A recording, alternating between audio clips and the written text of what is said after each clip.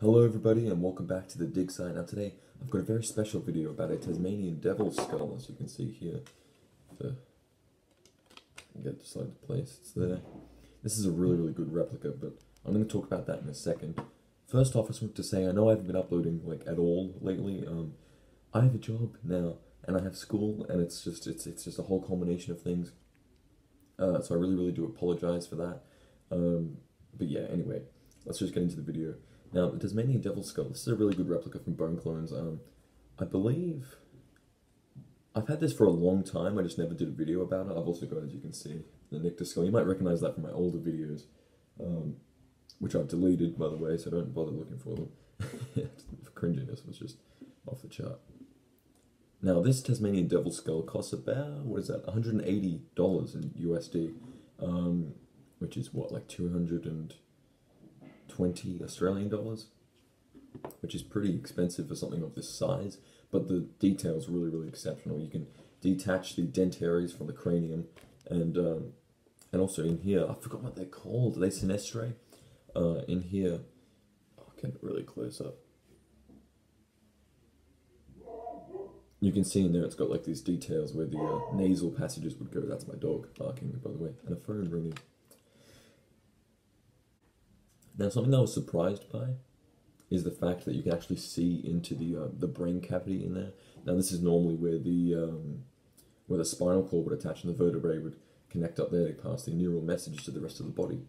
Now, another thing, I've noticed the teeth on this specimen are really shiny, and I just like looking at its teeth, its canines. The lighting's not the best, I'm sorry. I'll show some images of it later on, but that's just about freaking lamps in the way. Now, there is a bit of a problem, and I've just had it just then, if you could tell. It's a bit difficult to slot it back into the dentaries if you're trying to put it on a table.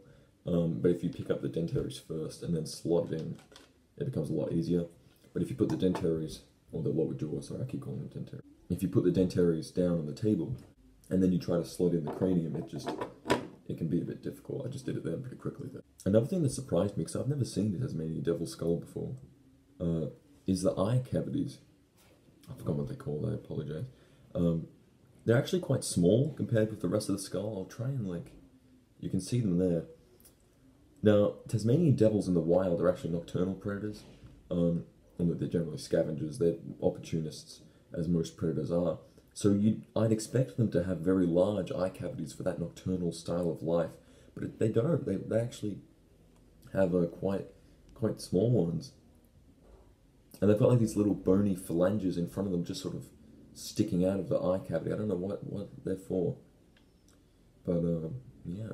Now, next up on my list that I'm going to get after this, hopefully, will be the Tasmanian tiger skull, otherwise known as the thylacine.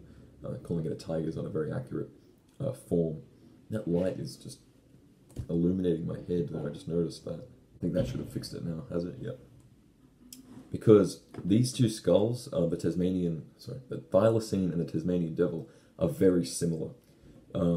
This is the largest marsupial predator in the world, believe it or not.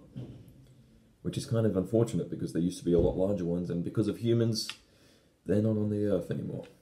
So it is a bit sad knowing that, the thylacine could still be around if humans hadn't interfered with it. Now, Tasmanian devils used to live all across Australia, but they were wiped out by humans and by changes in the climate and their environments. Now, interestingly, the skull, despite how different it looks to a Nycta skull, I'm going to bring the Nycta over here now. It's actually very similar. They are both mammals in the end of the day, and the Nycta, because their skull sort of deformed, the fossil when it was being preserved was crushed and morphed, so it doesn't fit into the jaw very well. But you can actually look at them and go, oh yeah, this one's got some very similar. It's got the same parietal bone coming across the back of the skull there. It's got the same nasal passages here with the lines down the middle. It's really quite similar and quite fascinating. You can really show divergent evolution by just looking at skulls. Sit back on there nicely. So yeah, I'm really happy to have this guy. I've actually had it for a long time. It's really fascinating to see that. Again, apologise for any background sound. I'm not home alone at the moment, unfortunately. There's work going on. I don't know when that's going to stop. I've got the BoneClones. I'll try and show it. If you can hear me over that sound.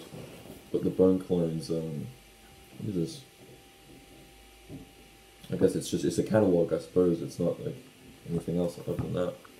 And I was looking at the marsupial page, the Australian animals, the Australian mammals here. Thylacine there, but I think, is that a koala? I can't really read. The Tasmanian Devil, that looks like an echidna maybe, kangaroo, and wombat. And then of course the platypus down the bottom there. So my goal is to have a kangaroo at some point, a wombat, thylacine, and of course I've got the Tasmanian Devil here with me. So that's really interesting. However, after that, I'm going to be focusing a lot more on fossils. I'm definitely more into paleontology than zoology. The only reason I'm getting this stuff is because, well, frankly, I'm Australian, so I kind of have to do it, you know. Some bats. This is actually a really, really good catalogue. I got this from my Denicta skull. I don't think I got one with the Tasmanian Devil. I've had this for a very long time, this Tasmanian Devil skull. So, I don't know, I don't remember. I think... When did I get this? I don't actually know if I bought it on the BoneClones website or not. I think I must have bought it in an actual, like, retailer. Obviously not by BoneClones, by some random shop. It's really strange. Anyway, I hope you guys enjoyed this little review I did of the Tasmanian Devil skull by BoneClones. BoneClones do fantastic replicas. They're osteological reproductions. You can go onto their website. They've got some really cool stuff there. I personally love their fossil mammal skulls, such as this Denictus right here. Some really, really awesome things on there. So yeah, thank you guys for watching. Don't forget to like and subscribe, and I'll see you next time.